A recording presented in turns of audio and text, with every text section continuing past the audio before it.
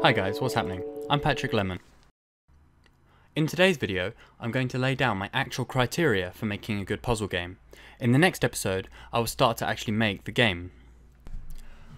If you haven't seen episode 0, I explain the project quickly in that, so go check it out. Okay, awesome, let's get started. Firstly, I want to summarise my main thesis for making good puzzle games. I actually designed this to make strategy games, but as I haven't talked about it before, I'll show it to you now as a puzzle game design tool. So the whole thing is summarised in 2 steps. 1. Design a simple, elegant, functioning machine that has emergent complexity. 2. Create windows into the machine, highlighting specific parts of how it works, as jokes of understanding inside the puzzles to be explored and completed. I think this is really interesting, especially because it takes the focus away from creating puzzles in your puzzle game until later in development. Step 1 requires you make a fully functioning, elegant game and not worry about the level design, as much as you worry about the interesting interactions of rules. Step 2 then allows you to not worry about making interesting rules anymore, but focus on packaging these jokes of understanding into playable levels.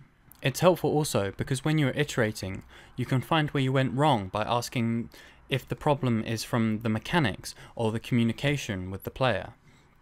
The answer from that will allow you to address the part of the game responsible for the problem.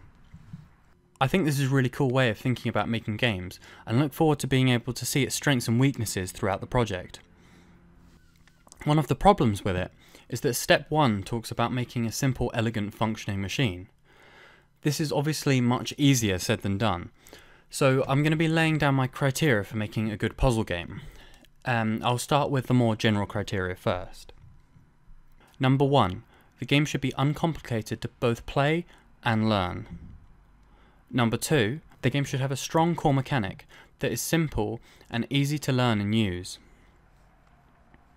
Number 3, the game should have a small amount of content. After all, we want emergent complexity, not content complexity. Number 4, no complicated inputs or timing skills. The game will function as if it were turn-based. We are looking to test a person's puzzle-solving skills, not their reflexes or anything else. 5, the game will not intentionally waste the player's time. And now I'm going to talk about some more specific criteria. Number 1, the game, in general, will be a complete exploration of a single mechanic. Number 2, controls-wise, the player should be able to quickly and easily move back through their moves at any point to eliminate wasting the player's time. They should also be able to hit the restart button quickly without any delay. Number 3, each puzzle will have a specific relation to the other puzzles that the player has completed. There will be no random, out-of-order puzzles. Number 4, the game will have a single focal point. I've written about this before in regards to strategy games, and it doesn't necessarily mean the player will have a single avatar, but it does mean that they'll have a reference point for the decisions that can be made, and where to start thinking about the decisions from. Number 5. Inspired by Jonathan Blow, and without a better way to describe it, each section's puzzles tell a small story. A non-verbal communication with the designer to the player, pointing something funny out that you didn't realise about the rules that the mechanics create. This concept lies at the heart of what makes puzzle games good and valuable to players. I call these jokes of understanding. I hope you enjoyed this episode.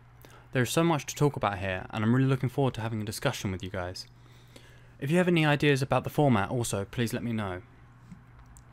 The next episode, I'll be finally starting to make the game and analyse the progress and design choices I make.